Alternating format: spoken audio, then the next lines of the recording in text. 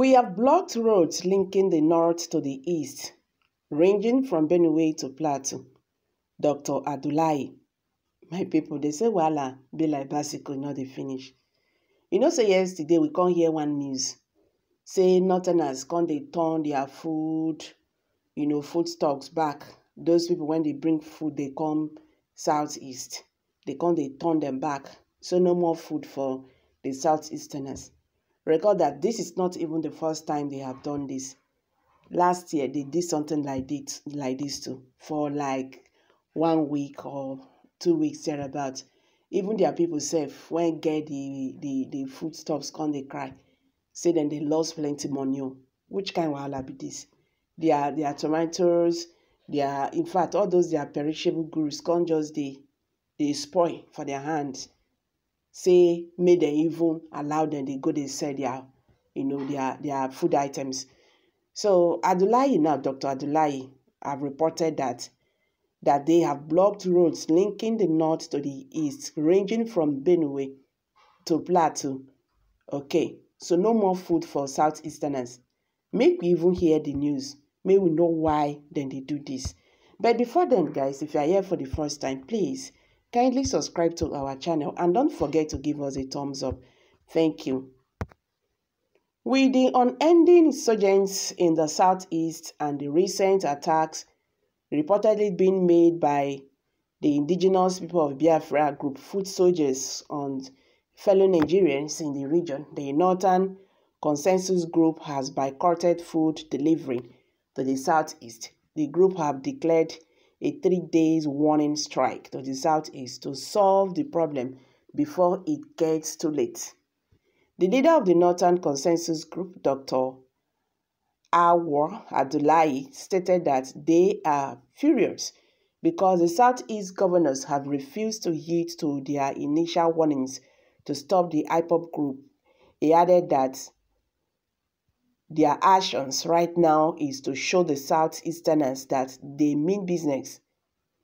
He also noted that the truck drivers have understood their stance and that no food supply will be made to the Southeast for the next few days. He said, we have blocked the roads linking the north to the east, ranging from Benue, Nasarawa, Kwara, and Plateau, and among others, and the truck drivers are cooperating with us. So guys, what's your take concerning this? The Northerners said they have blocked roads linking to the north to the southeast, ranging from Benue to Plateau to southeast. Okay, because of attacks in the southeast region. Meanwhile, Nigerians have reacted. The poorest region in the entire Africa is withdrawing food from the richest region. Start by withdrawing your killer herdsmen from the southeast. Make una block them well. They will equally block their own supply to the north, including fuel supply. It's well coming from the southeast or south-south. I hope this matter would be resolved soonest too, as only the vulnerable people will suffer the consequences. Their actions will cause them wastage and loss of money, breeding more poverty. Despite the war in Ukraine, they will manage to supply gains. Okay? They still manage to supply gains to many nations. Remember the last time you tried it. Now your farmers beg as their farm produce perish. You dey mind the idiot for this. His mind, he thinks say he's doing us any harm. Block everywhere, who cares? Okay, these are reactions by Nigerians and they keep on talking.